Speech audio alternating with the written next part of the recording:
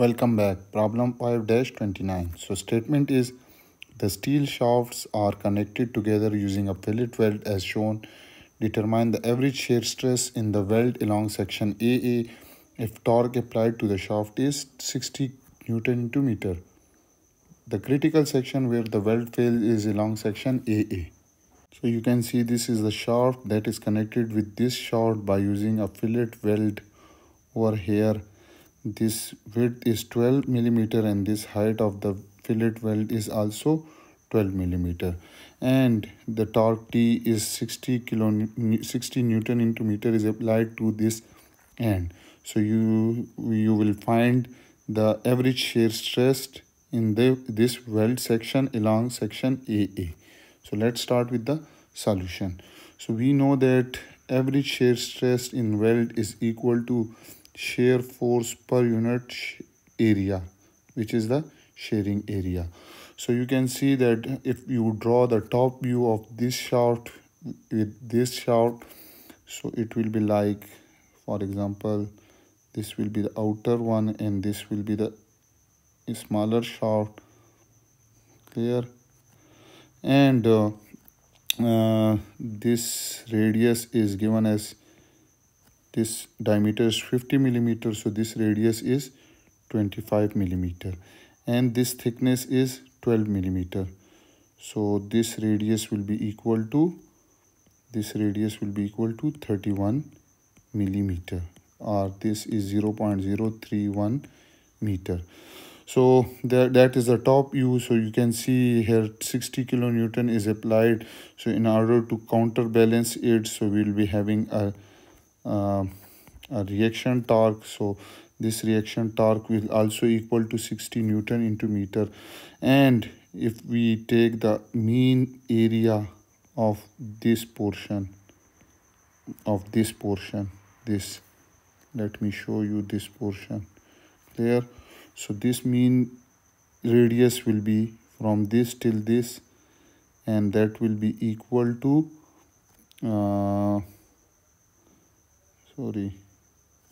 this radius will be equal to 31 millimeter,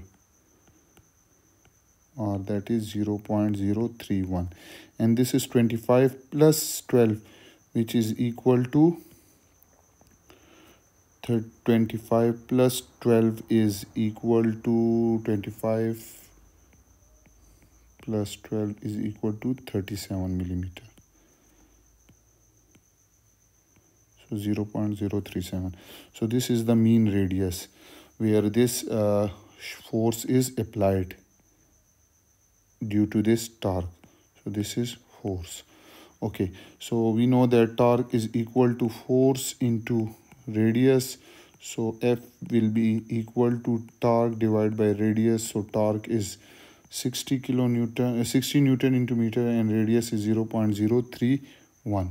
So when you calculate it, you will get force is 1935.5 Newton.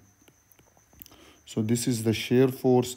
Now what about the shearing area? So shearing area is equal to 2 pi r, the circumference of this, multiply by this thickness, which is along section AA, multiply by this thickness T.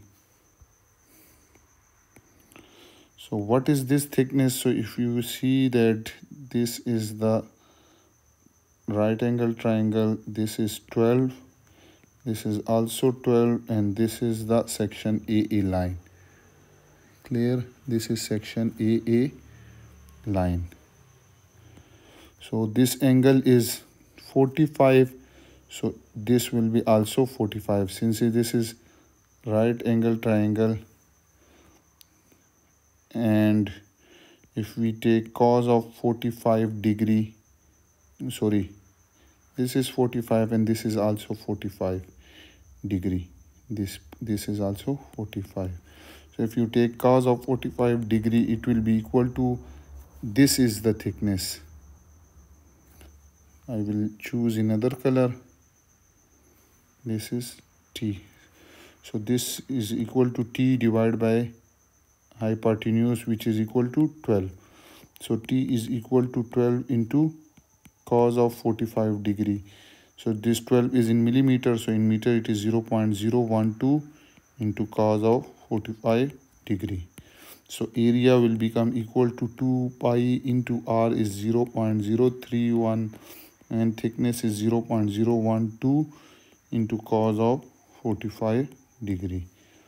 So when you solve this, you will get this shearing area is 0.0016527 square meter. Okay, so this here the shearing force and the shearing area will be this one.